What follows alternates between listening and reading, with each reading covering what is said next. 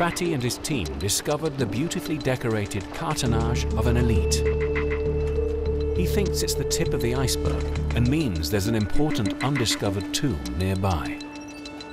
It could contain priceless treasure and inscriptions with information about the tomb owner that might help explain the tomb's strange location. Starting from a simple mud brick wall in the sand, Fatih's excavations reveal the outline of a huge tomb. Now Fatih and his team need to find the tomb's underground doorway. It is very exciting for us to see this entrance, but what behind the entrance, we don't know yet. Workers painstakingly remove debris from the tomb's mud brick outline on ground level. We are working under nearly 40 degrees. It is hot.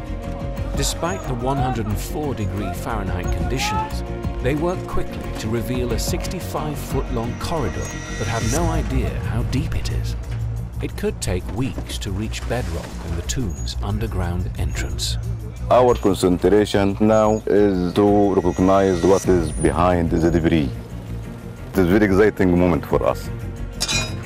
Fatih and his team have many tons of sand to shift, but they keep an eye out for any clues hidden in the dust.